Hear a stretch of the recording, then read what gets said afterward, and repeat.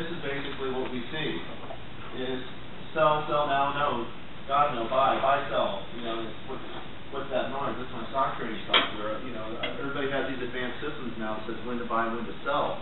And what has happened since really 2008 is we've seen an elimination of a large part of the investing public.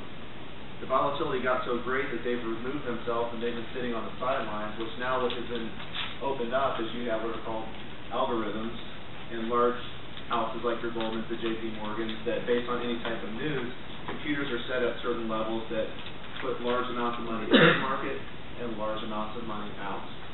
Okay, and if you don't have a lot of people playing in the market, a little bit of buying or a little bit of selling, you can really move the markets one way or another. And I know the theme of tonight is the market isn't scary, and it's not intended to be. What it is intended is for you to understand why these things are happening.